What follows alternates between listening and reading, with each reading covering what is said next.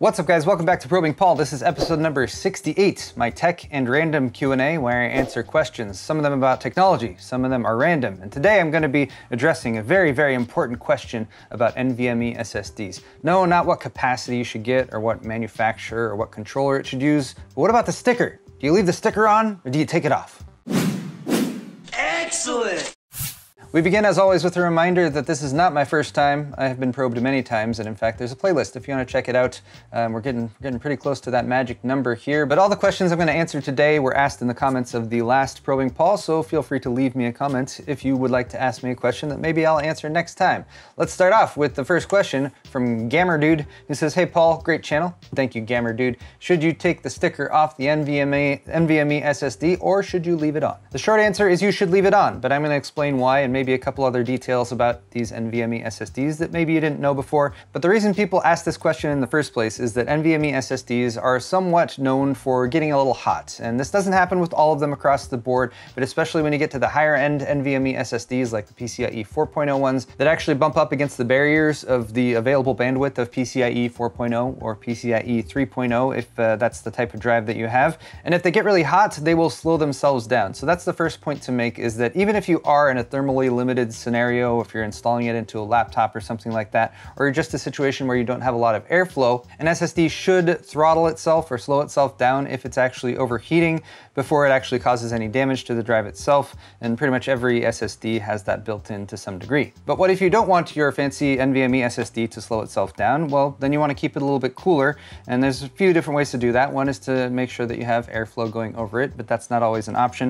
And then another option or solution is to have a heatsink on it, and there's a lot of different heat sinks, some that come with the SSD itself, some that are aftermarket that you can buy and add on if you have a standard M.2 2280 SSD like this one. But if you've ever installed something like a CPU before, and you know that there's a CPU and a heat spreader and a heat sink that goes on top of that with thermal paste in between, and it's very important to get good contact and good pressure between the cooling solution and the CPU to make sure you have ideal heat transfer between them, then you might look at something like this and be like, oh, this SSD has a sticker. Am I going to put a heat sink right on top of that? Is the sticker going to impede the transfer of heat between the hot elements on the SSD and the cooler or the heat sink or whatever I stick on top of that? So the first reason to not be very concerned about that is that pretty much every SSD manufacturer that I've ever spoken to tells me that the stickers that they use on these are specifically meant to be thermally conductive. So basically these are special stickers. They're not just like a normal type of sticker or label that they stick on there. They're made to conduct the heat and to help transfer it from the NAND or the controller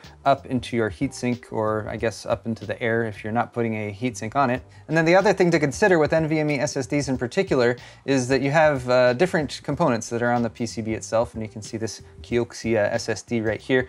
These larger rectangular units here, and there are 4 of them, are the actual NAND, and that's what actually stores your data. Then you're going to have a controller, which is this square right here, and then you might have some supplemental DRAM that acts as a cache, and that's what this chip is here. Here's another example. You can see the NAND chips down on this end of the SSD. You can see a Phison controller right here, and you can see supplemental DRAM chip right there. Not every SSD uses a DRAM chip for cache. Some will just set aside some of the NAND flash and will often operate it in SLC mode instead of MLC mode, and that sort of functions as a cache. And the last little bonus point I want to make here is that the NAND is actually okay being warm. The NAND actually performs better if it's a little warmer when it's doing read and write operations.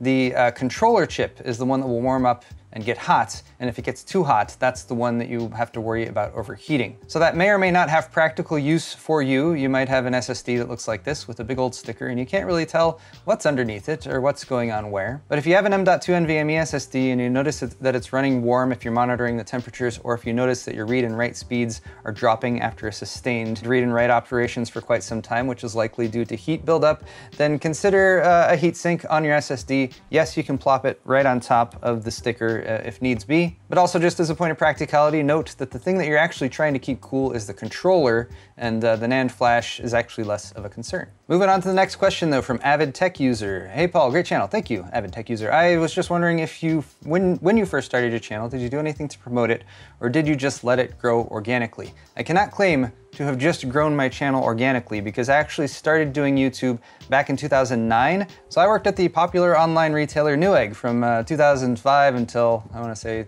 2014 or so, and I started doing YouTube videos there. In fact, this was my first one. It was a Samsung netbook review, and as you can see, we totally had figured out stuff like the aspect ratio. We were using like a camera that just some guy who also worked there happened to have. It's a 480 video. That's what we were uploading back then. So that was in July of 2009, and then if you go to the Newegg channel and you sort by the oldest videos, you can see some of my older ones back when I was working alongside Laura, who also did PR and stuff for Newegg. Got to go to BlizzCon 2009. I think this was my first video at Newegg that actually got fairly big. It's up to 250, 260,000 views now. This was my Windows 7 review and installation walkthrough. That went really well. And I shot this in my old apartment with my my old roommate Chad's. You know the Chad PC? This is his dog Guinness. Guinness has since passed away, so rip Guinea Bear. But I guess what I'm saying is that I definitely had a head start, and this is why when people ask me about, you know, starting a YouTube channel and stuff, I'm always like, you know, do it because you're passionate about it, because you may or may not actually get the uptake and views and popularity and stuff that you need in order to sustain it as a full-time job. It wasn't until 2011 that I did my how to build a PC video that actually took off quite a lot, and this one's at 3.7 million views or so as of now. Every once in a while these videos will come up because I'm doing something like this, and I like to look at like them. Look, someone commented on this video one day ago.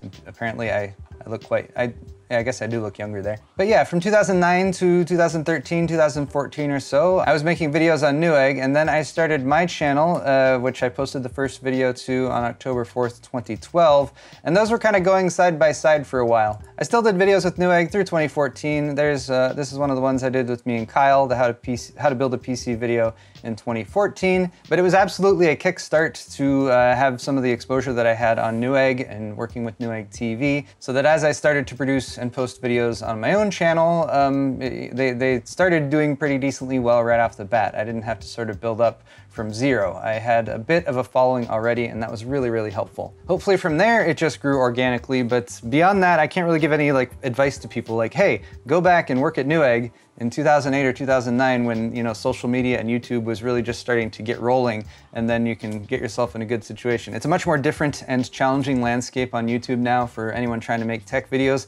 and there's lots of people who start out who don't have that kind of push, who might make really, really good videos, but they might burn out or just not get the views that they're hoping for because it's such a saturated market now. So that's why the advice I always give to people is, like I said, make videos because you enjoy making the videos, because you're making something that you're happy with, and not to be seeking the views or having the goal of making it a long-term, like full-time job. That's not to say you can't do that eventually if your videos do start to get some uptake on them, but that's just the advice I give to people because I think you should approach something like making videos on YouTube with a rational frame of mind, and you shouldn't get your hopes up too much because there's plenty of videos you can watch from people who are really popular, and you could look at that and be like, oh my gosh, I could do that too, but it's never the same story of how people got to where they are. And there's often a lot of work that went into it years prior before they hit that 1 million plus view video that actually got them the broader audience and had the subscribers start to pour into the point where they started making a reasonable amount of money at it. Next question's from Nathan Smith. Since the 3070 Ti, 3080 Ti came out, I feel like non-Ti model production has slowed down.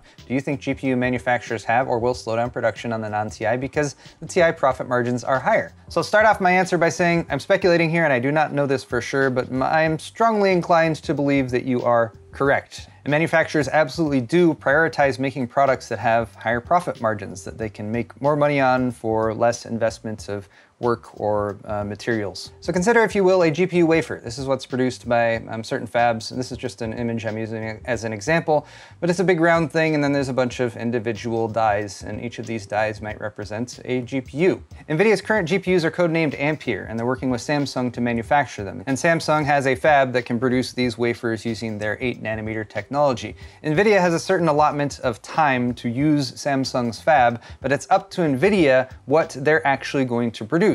A wafer like this is going to produce all of the same chip, and that might be, for example, NVIDIA's GA104, the Ampere 104 code-named chip, but then that chip will be tested and binned out, and they'll decide, okay, based on its performance, the frequencies it can hit and whatnot, or whether there's certain parts of the chips that aren't functional, they can then integrate that chip to make a 3060 Ti, or a 3070, or a 3080 with the GA104 in particular. There's also a GA102 that's used for the 3080 and 3080 Ti, and there's a GA106 and 107, well, the 107 isn't out yet, but the 106 is what's used for the RTX 3060 3060, for example. So knowing that NVIDIA gets to make the call as to what Samsung produces on their fabs and the amount of time that they have to produce NVIDIA products, it's pretty easy to say that, yeah, what they're probably going to do is say, let's make more of the chips that we can use for 3080 Ti's that cost $1,200 versus 3070s or 3080s that cost $600 or $700 if you're going for the MSRP, of course. And that's what came out in the past few weeks, saying they're expecting NVIDIA's GPU volume to be down by about 30%,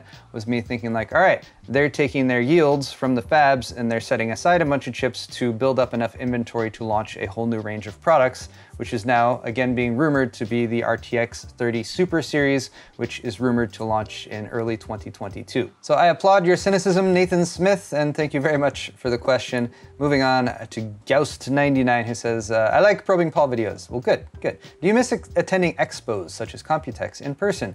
Do you think that in the future, when the pandemic is gone, you could actually be in the mood to attend expos or continue receiving your information through the internet? I absolutely love going to events. I don't love going to them all the time. There's definitely, like, I don't want to sign up for a couple every month or something like that.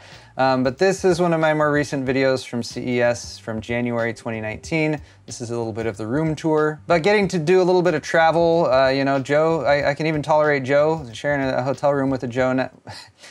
But getting to do a bit of travel, sharing a hotel room with Joe, which, you know, it's gotten easier over the years. It's great. And what I really like is being able to go and see people at these events and talk to them in person rather than through the internet or Twitter interactions or whatever. Like Luke is one of my favorite people over at LMG, and I love every time I get to hang out with him and talk for a little bit. It also coincides with Joe's birthday, at least for CES in January, and that's what this particular dinner was. I remember I was actually kind of lit during that dinner because it was the end of the week. All right, that's all I need to say about that. So yes, I miss them. Yes, I want to get back, but we're gonna wait until things are nice and safe to do that again, because it's not really necessary to go to these events. It's just really nice to do because, you know, seeing people and talking in person, it's good to be able to do that from time to time. All right, a few more questions. Neo Chaos X, on your videos where you're sitting in your desk, I've noticed your RGB keyboard has a keycap with your thumbscrew logo on it that's backlit, but the thumbscrew keycap on my store isn't backlit. Can we get a backlit version?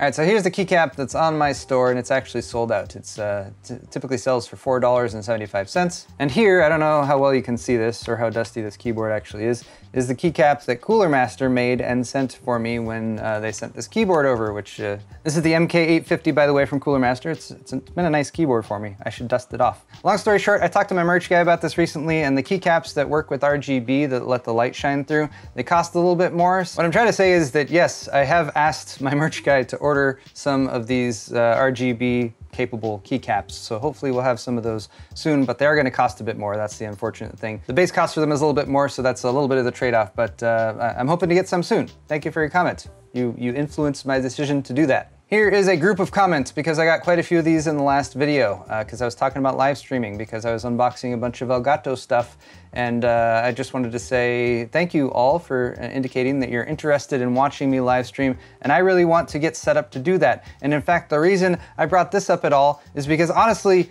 I didn't really want to be doing this video today. I didn't want to lead with that, but it's not that I don't want to do this video. I love doing the Q&A videos and giving you guys some feedback on the questions that you ask. But what I really want to be doing right now, and what I've wanted to be doing for like the last 2 weeks, and I just can't seem to set aside the right amount of time for it, is cleaning up all this crap behind me. My desk is a horrible mess. It's so cluttered. I have so many projects, backlogged projects that haven't gotten put away fully. My work table here is absolutely horrible. So part of the reason I'm doing this Q&A video today and trying to move through it fairly quickly if possible is so that I can work on that. That's my next project for this week, is going to be cleanup and organization. And I told myself I need to do that before I get back to the living room stuff, HTPC setup, and setting up for some streaming. So if I can be diligent and spend the next 48 to 2 to 3 days working on cleanup and getting a little bit more organized, then I will feel confident enough to move forward with the living room setup. And I'm going to be doing at least a video on getting that stuff set up, and then hopefully also following that up with some actual live streams. But I'm looking forward to it too, so I want to get that moving soon.